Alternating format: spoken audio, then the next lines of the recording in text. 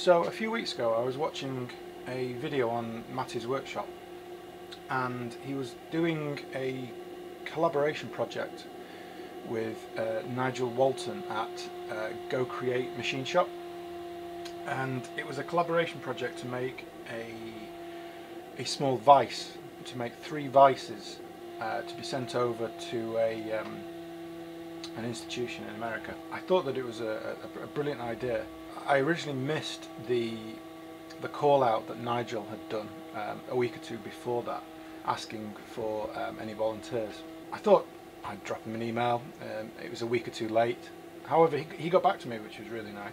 I offered to, sort of lend a hand with any leftover bits of the project. He came back to me and suggested that there was the anvil to go on top of the device itself.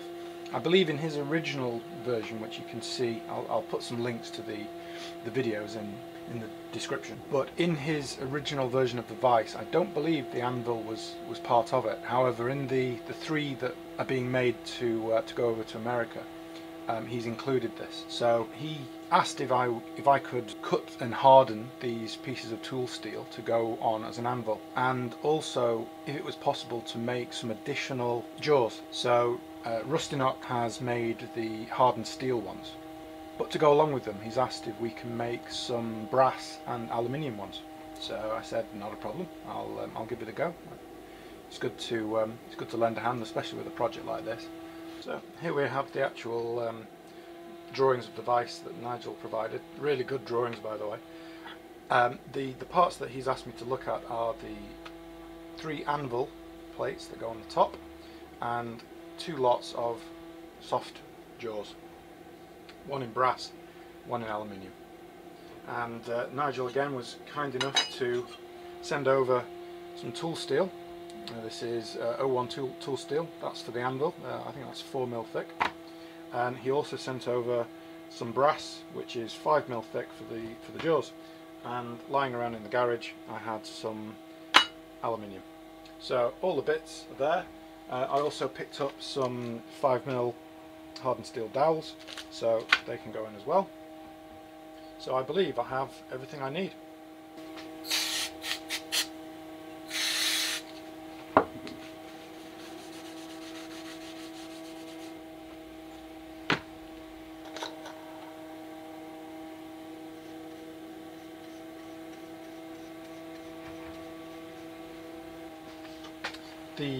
The anvil plates themselves are 33mm by 25, with 24mm spacing, and 24 by 16mm spacing with the mounting holes, which are 3mm.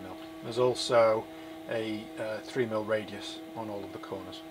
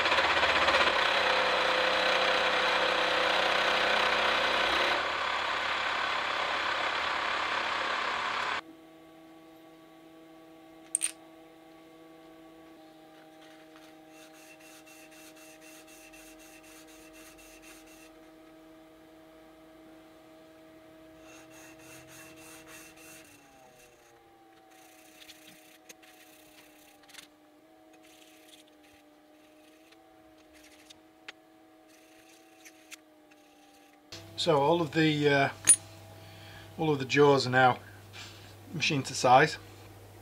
What I need to do now is drill the hole for the 5mm dowel.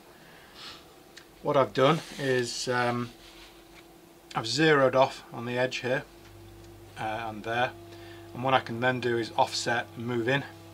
In order to get through all of these jaws in a relatively short time, I've lined up with the edge of the back jaw, and I've positioned. I'm using an end mill to actually do the plunge, and what I can do is open the jaw, replace the jaws I'm about to drill the hole into, and as long as it lines up with this back jaw on the edge here, the hole will be in the right place at every time. So what I'm going to do is touch off and then raise the table 4.5mm, which is the depth of the cut, and that means that all I have to do is pull down on the quill, and it will always go to the same location.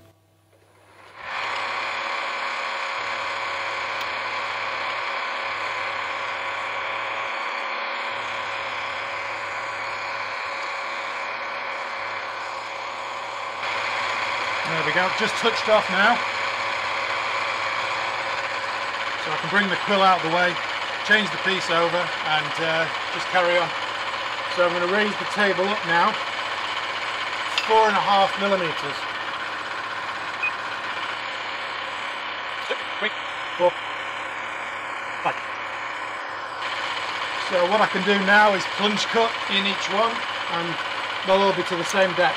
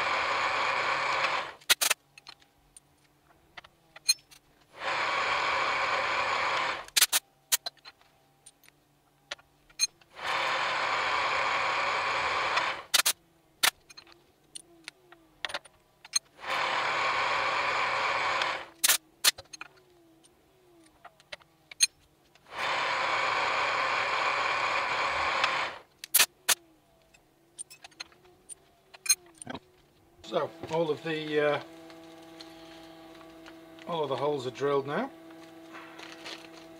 And what I've got, these are the 5mm dowel pins that go in there. And what I need to do is, these are 12mm long.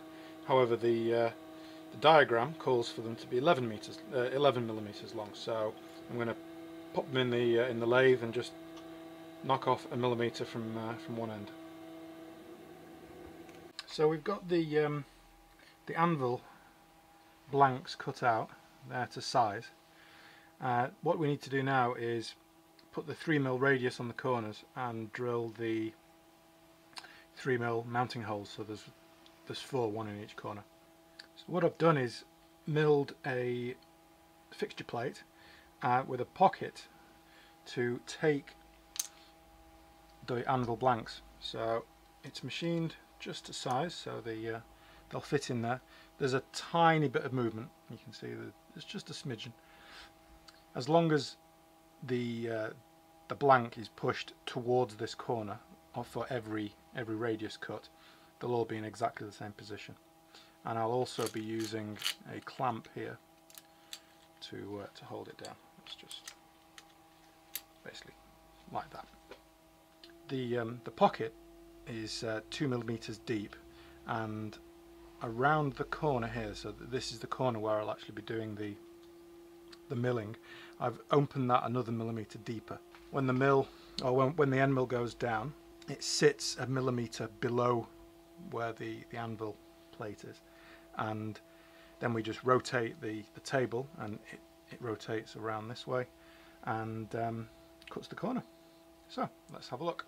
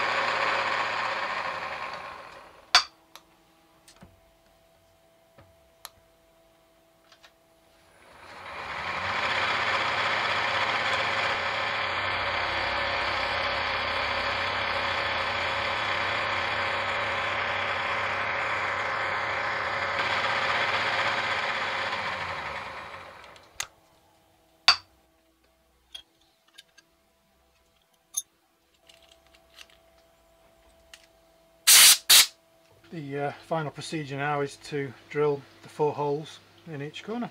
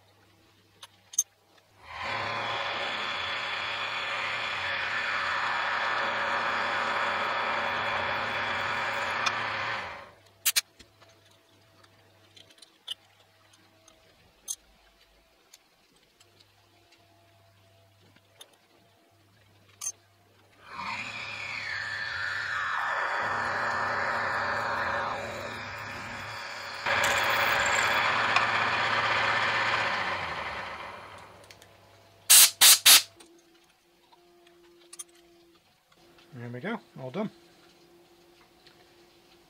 Just need to heat treat them now. Okay, so after a little bit of deburring, bit of polishing and a bit of lapping, the anvils came out quite well. Quite pleased with those. There we go, all to size. And likewise, all of the jaws, we have the aluminium ones and we have the brass ones. They're all finished off, ready to go back.